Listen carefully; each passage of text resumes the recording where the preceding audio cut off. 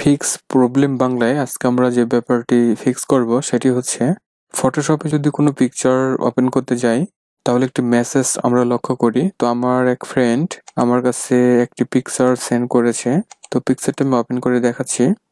Could not complete your request because the file format module can not pass the file. এই মেসেজটি তাকে দিচ্ছে, অর্থাৎ কোনো পিএনজি পিকচার যদি সে রান করাতে যাচ্ছে বা ওপেন করতে যাচ্ছে তাহলে এই মেসেজটি তাকে দিচ্ছে। তো এটি আমরা কিভাবে ফিক্স করতে পারি এই ব্যাপারটি দেখব। তো প্রথমে যে পিকচারটি ওপেন করতে গেলে এই সমস্যাটি দেখা দিচ্ছে, ওই পিকচারটির উপরে আমরা মাউস রাইট বাটন ক্লিক করব, দেন ওপেন উইথ। এরপরে আমরা পেইন্টের মাধ্যমে পিকচারটি ওপেন করব এবং আমরা ফাইলে যাব, সেভ অ্যাজ। দেন আমরা লোকেশন সিলেক্ট করার পরে আমরা যদি চাই যে ফাইল টাইপস পিএনজি রাখতে পারবো, আর যদি চাই এখান থেকে চেঞ্জ করে আমরা জেপিজি করে দিতে পারি। দেন ফাইলের একটি নেম আমরা দিতে পারি, এরপরে সেভ করব। তাহলে এই ধরনের একটি মেসেজ আমাকে দিচ্ছে, কারণ হলো আমার এই পিকচারটি ছিল পিএনজি ফরম্যাট, আমি যেহেতু জেপিজি করেছি এজন্য এটি ট্রান্সপারেন্সি লস্ট হবে, এই ব্যাপারটি দেখাচ্ছে। তোমরা ওকে করব, সমস্যা নেই, দেন ক্লোজ করব। তাহলে এই পিকচারটিকে আমরা জেপিজি মোডে কিন্তু পেয়ে যাচ্ছি। এখন আমরা চলে যাব আমাদের ফটোশপে।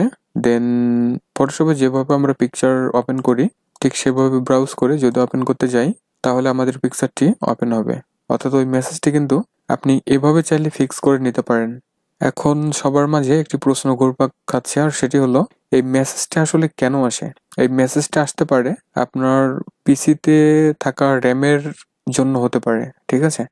তো এটিকে যদি আপনি স্থায়ীভাবে ফিক্স করতে চান, অর্থাৎ বারবারই এই পেইন্টের মাধ্যমে যদি পিকচারটিকে আপনি কনভার্ট না করে একেবারে যদি ফিক্স করতে চান, সেক্ষেত্রে আমার এই ভিডিওর কমেন্ট সেকশনে একটি লিংক আমি পিন করে রাখবো।